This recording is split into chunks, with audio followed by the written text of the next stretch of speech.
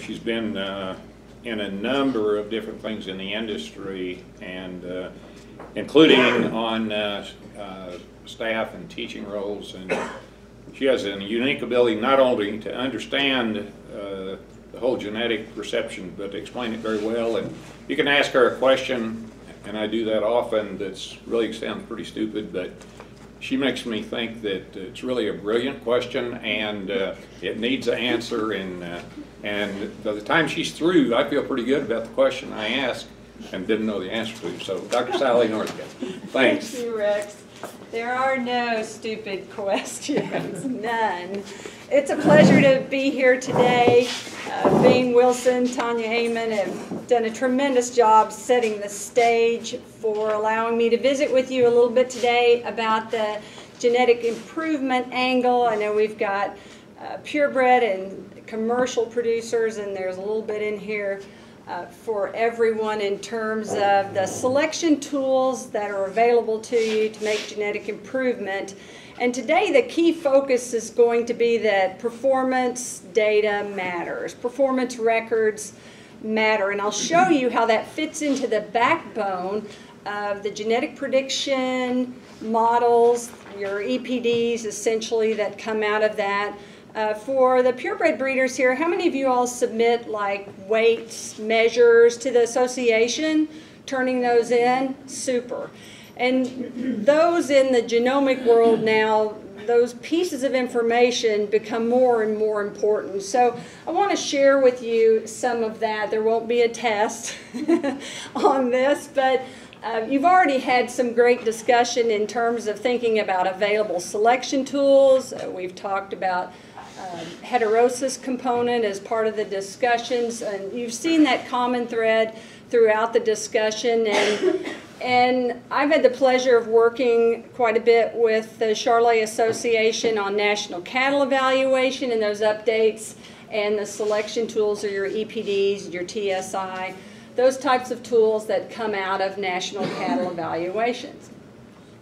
So Tanya did a nice job, Bain as well, in terms of breaking down perhaps rules of thumb for heritability estimates, and these become the backbones of those breeding value estimations or the EPDs that we're driving at that have been around. I mean, the theory goes back into the 70s, and we see more and more refinement of how we generate those predictions, those EPDs, indexes, accuracies.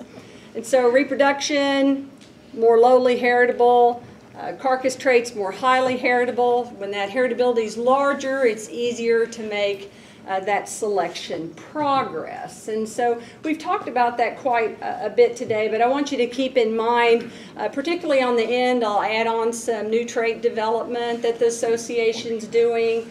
And so keep those general categories in mind.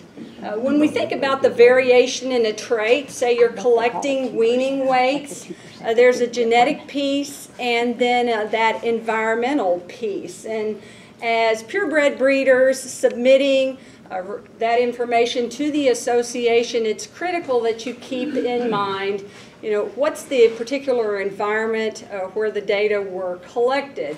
So for weaning weight, that trait's about 30% heritable. So breaking that down, there's a huge environmental piece, and you're familiar with that, whether it's creep fed, management, age of dam, nutrition, weather, all the non-genetic components that can impact what you ultimately see on the scales when you collect those weights and report them to the association. And so I kind of call that blue section kind of the nuisance variation. And when we want to drive in to get the genetic component, we want to not overlook what's there and account for that appropriately. Well, in the advent of DNA technology and the excitement of the growth in this area, and also the implementation of DNA technology into your genomic enhanced EPDs that are provided to you through the association's national cattle evaluation, we sometimes get so caught up in the DNA hype that we forget that performance information that you're submitting to the association is extremely critical, particularly with new approaches, new models that are utilized to generate your EPDs. And this is just some examples of some blood cards, for example, some tissue sampling tubes. When we run the particular national cattle evaluation for the Charolais breed, we actually break down these SNP genotypes. That DNA sample you're collecting can be broken down into actually a file that's just 0, 1s, and 2s, so we can tie in that genotypic information into your national cattle evaluation. So this is fun and exciting, but the message I'm here to deliver today is not to forget about the backbone of information that goes into your genetic prediction tools. The genetic evaluation at the Charolais Association, you heard this mentioned earlier, single-step genetic evaluation. And it's exciting that the association released their first genetic evaluation under this model in December of 2017.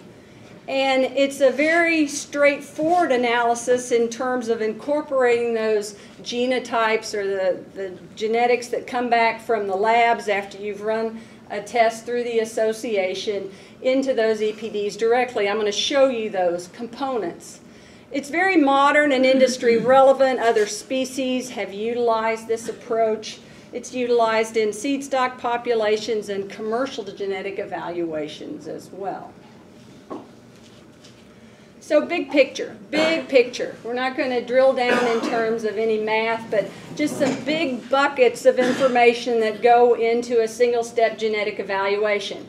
So you have traditional pedigree information, like what you see on a performance registry. Typically, you fit about 4-generation pedigrees into those mixed model procedures. Your DNA results, you'll hear those called that casually, genotypes, SNP genotypes, and then your performance data, which is contemporary groups of animals managed and treated alike, exposed to the same environmental conditions. And then you have pedigree, progeny information coming in as well, of course, that are contributing back to those parents and other ancestors and descendants. So you'll hear the terminology called genomic enhanced EPDs or GE-EPDs. All of these are relevant pieces, and so today we're just again revisiting the impact of this performance data piece. Again, just another breakdown, performance data, SNP genotypes, or that DNA result that comes back, traditional pedigree. Well, how this actually works is you're familiar with a pedigree, paper pedigree, what you see on a registration paper. The SNP genotype actually augments or fills in some of the gaps in a sense. It helps us differentiate between embryo transfer calves, for example. With a paper pedigree, we think on the average they have half their genes in common, but realistically it might be a little more than that, a little less than that. Fitting those SNP genotypes gives us that refinement to improve the reliability of the genetic predictions or EPDs coming out of this system. It's better than the previous models that we've had access to and that we're using the genotypes directly, not a molecular breeding value that's derived from a calibration, so you don't have to have a calibration update.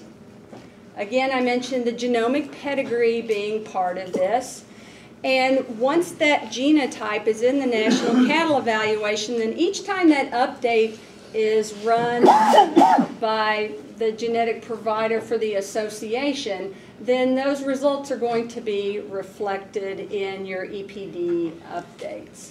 So very much genotype based, good science behind it, used in other species, very relevant in moving forward. So again, big picture, how does this work? Well, the technology in terms of generating your EPDs goes back historically in what you might hear called BLUP, or Best Linear Unbiased Prediction, how we get to those EPDs. And it simultaneously combines information those phenotypes, weights and measures in proper contemporary groups, pedigree from an ancestral basis, as well as a genomic pedigree that I mentioned. A nice bonus is when this information is available, the parentage can be checked as well. So that's an added bonus that's available to you now through the association. It works in seed stock data, it works in commercial data as well. So the math really isn't new, but the DNA piece provides a refinement. But sometimes we get so caught up in the DNA piece, we forget about, maybe we worry, should we still collect scan data, ultrasound scan data? Should we still weigh the calves at yearling? And my big message to you today, if you don't remember anything else, is that performance data matters, and we still want that data submission.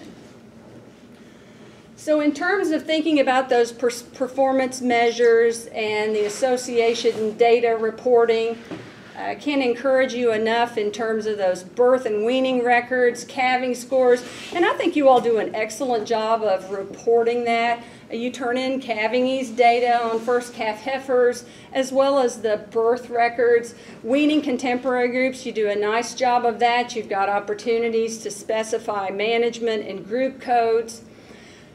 When I look at your all's database and reporting, I see a weaker spot in terms of turning in yearling weights, those types of measures. So if I could get you to take that next step and maybe report more yearling weight data, that would be particularly important. We talked about moderating size and those growth traits being moderately to highly heritable.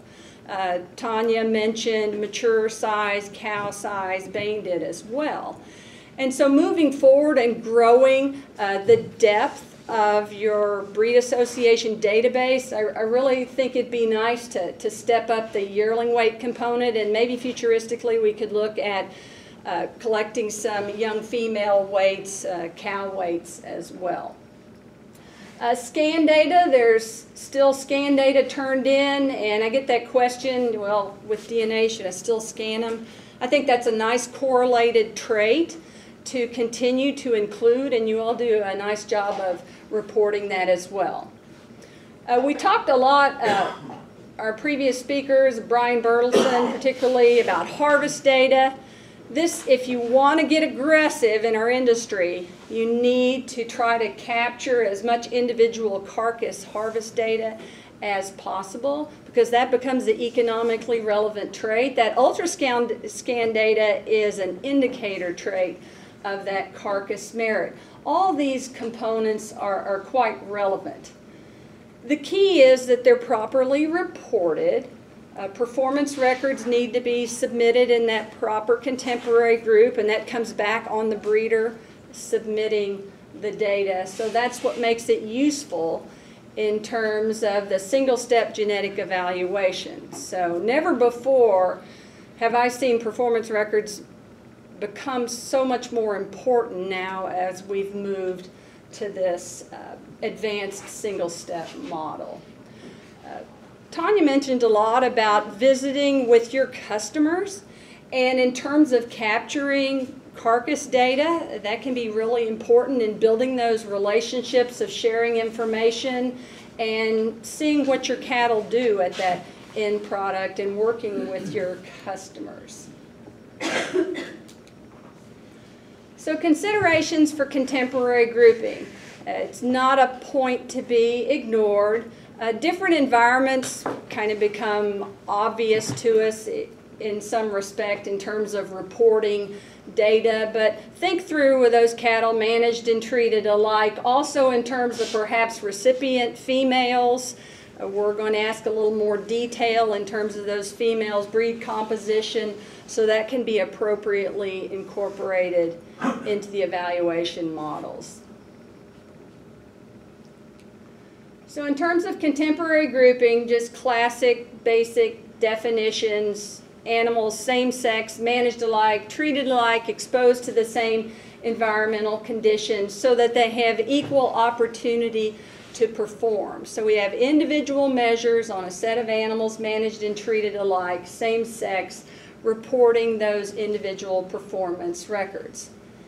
And depending on the trait, when that national cattle evaluation's run, there's various contemporary group definitions, and those are handled computationally, working from the data that you've submitted either online or with forms. And I've just generalized so that some of those contemporary group definitions, they vary by trait, but of course there's a breeder code.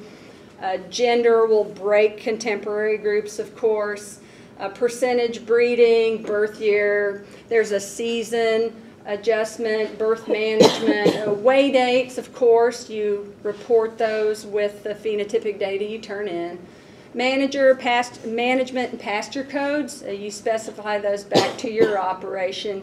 And then I mentioned the recipient female, because she becomes in an ET program, she becomes that third parent, and so her information is relevant as well.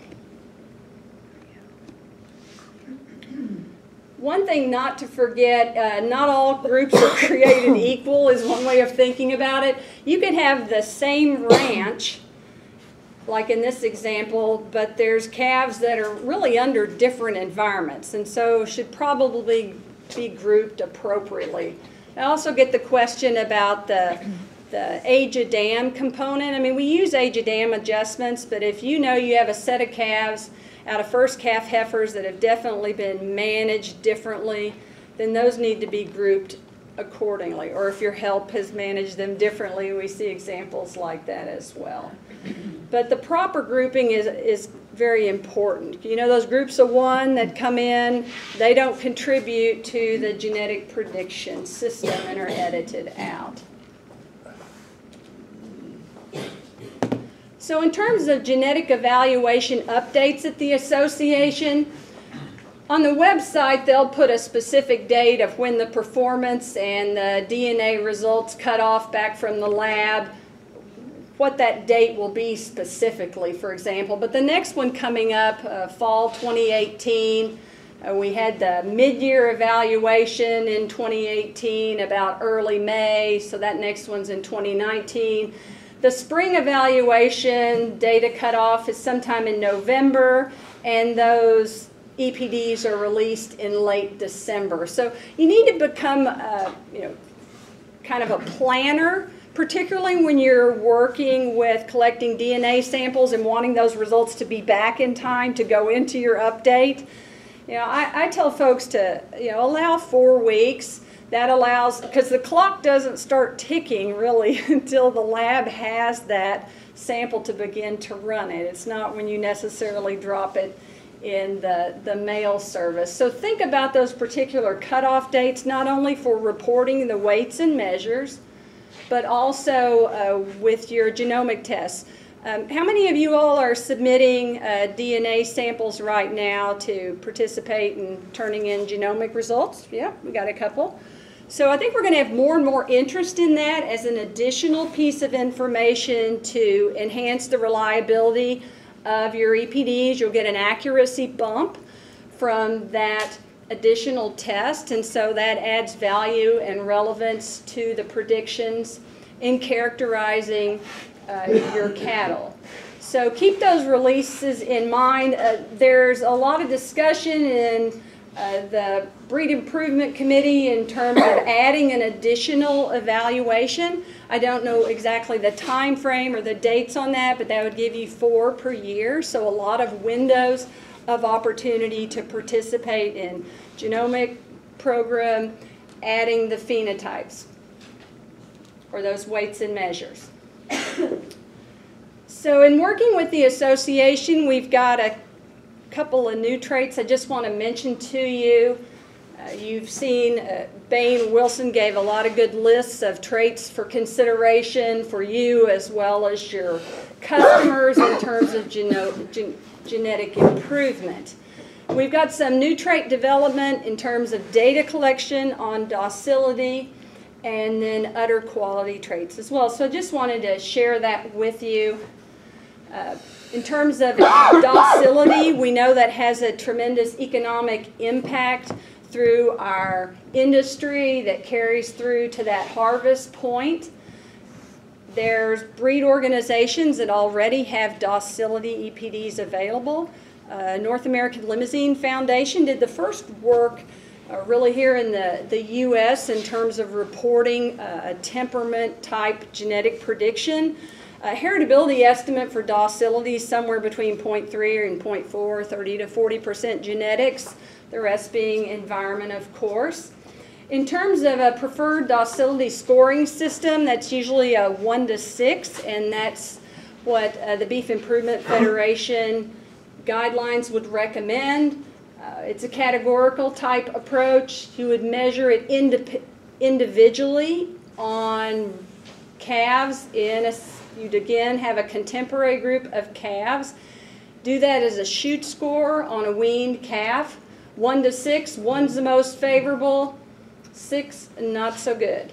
And so working with these, you're able to report these docility scores online now, as well as on your forms if you use those as well. So we don't have any data right now at the association to determine that genetic component or the heritability estimate, but I sure think we can begin to ramp up on some data collection.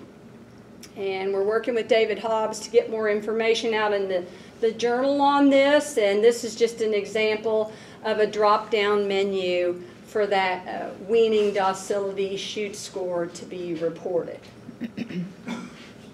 It's skewed data, something to think about, so 1's most favorable, and I'm just talking distribution-wise in terms of skewed. There's you see a whole lot of 1's turned in, a few 2's, less 3's in cattle populations when docility scores are reported.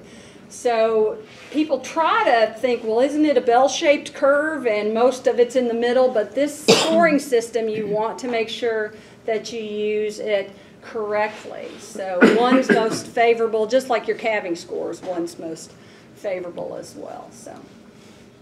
So just some new information along those lines.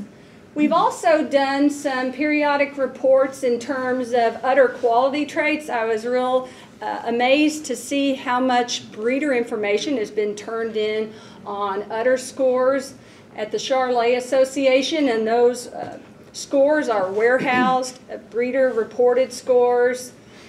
You can report those online or on the worksheet with that 2-digit code system that you're familiar with. American Hereford Association did really the first U.S. release udder EPDs, suspension and teat size. That heritability estimate's about 25%. The Charolais database was over 40,000 observations. We were able to estimate those genetic parameters. Again, heritability of, I think, 0.25 on suspension and 0.23 for the teat size. So indicates that selection can be effective for those traits. This is just a graph, a big picture. The black bars are the 2017 data by those udder suspension scores 1 to 9. And then in 2018, you see some additional growth in the reported scoring at the association. So that was just a report that we did at a recent Breed Improvement Committee meeting. So breeders are continuing to turn in the information. Sometimes with a new trait, you'll have a big growth of data reported and then it'll just kind of fall off. But we're seeing more and more participation in that. I think we generated about, in a kind of a prototype genetic evaluation, over 70,000 udder quality EPDs. So you'll see more about that moving forward, but just some nice research that's going on at the association with good data that you all are reporting, and we appreciate that. So just bringing this section to a close, you have a wealth of cattle evaluation tools at your fingertips to put in place to make genetic progress and to become a train the trainer type scenario with your commercial customers as well, and good exchange of information and scenarios to make that genetic progress. Don't overlook, in the era of DNA, the importance of that performance information that you're submitting to the association. Think a little bit more about submitting more yearling trait information. I think that will work well for us moving forward and maybe give us an advantage in terms of developing some additional selection tools, perhaps on the cow side. DNA tests, an additional piece of information. It's not going away. It's relevant. It adds reliability to your genetic predictions. And so performance data matters. The DNA component is a nice piece that we've been able to add and implement. And so I think it's a great opportunity for us. I'll be happy to answer any questions that you might have. Try to see what type of additional items for you Sally. might want to Now is your chance. hear. Yes, ma'am? Why do y'all adjust the calf's birth weight? Those birth weight adjustments are utilized for those ratios that are reported back to you. When you submit data, you probably receive a ratio of which calves are heavier than the other ones, above 100 or below 100. And that's where that age of dam adjustment is used. It's small, but it's well documented in the industry across the breeds. Most of those are pretty similar. They typically don't exceed, 5 or 6 pounds across the breeds. You send one in line for 70 pounds and they'll put it 80. And that's what I don't understand. A birth weight is a birth weight. In terms of putting those females on an equal playing field, the literature would suggest that there is an age of dam adjustment that can be utilized for birth weight to get them on an equal genetic playing field. That is applied. And so you see that then ultimately when those calves are ratioed. If you've turned in 15 calves and they'll show you the ones above 100 and below 100. Now when those birth weights are utilized to compute the EPDs, that contemporary group definition is much more particular in terms of the season that they were born, if there was an additional birth management, as well as sex of calf. Male calves heavier than female calves, which you'd know. Okay, thank you. Sure. Dottie? Excuse me, why is there a value put on the creep feeding in terms of months or weeks or something? Why isn't there a place where it could be longer or shorter? Could you repeat that? The question is in terms of the creep feeding, coding, if there could be more refinement in terms of that being specified as these were fed longer than the other set of calves. I think the important part is consistency, whether they are creep fed or not creep fed, yes or no. And then if you feel like there is a set of calves that were creep fed longer than another and that has impacted the weights you're going to turn in, then you need to give them an additional group code to break them off. That's how I would initially do it, as opposed to giving different lengths and days of creep fed and all the breeders trying to utilize that type of scale. I would just add an additional group code if you think you have a set of creep fed calves and it's impacting that weight data that you turn in, that they're all managed alike. It certainly should impact if you feed them another month or something. Right, and so as a breeder, you're responsible for breaking those contemporary groups appropriately so you didn't have the short creep fed in with the long creep fed and it biasing their weights to ultimately be used in the EPDs. So I think you have that ability with a group code. So the way you would do that, Sally, would be, let's say that the group that's the shorter creep fed, you would say they're group 1, and then those longer creep fed, you just make those a separate group as and 2. Just give them a different group code. And put them in that, so then they would, the long creep fed would be in the 2, the other would be in the 1. Yeah, I think you've got a group code. you do have a group You have a code. group option, but you don't have anything that tells you where Yeah, you yeah, but that's, and that's. It'll still break them. That's what Yeah. she's telling them. That'll So still if you break have them. 40 calves and you end up breaking them 20 and 20 because of that specific management that you know that makes them different in terms, then you have that ability to report it, and you need to. I mean, that's what makes your EPDs good, critical. And it applies on, some other traits too, and we see that come in on a variety of traits, different group codes. Good question. That is a good question. That's a great one. Another Great. question for Sally. So I have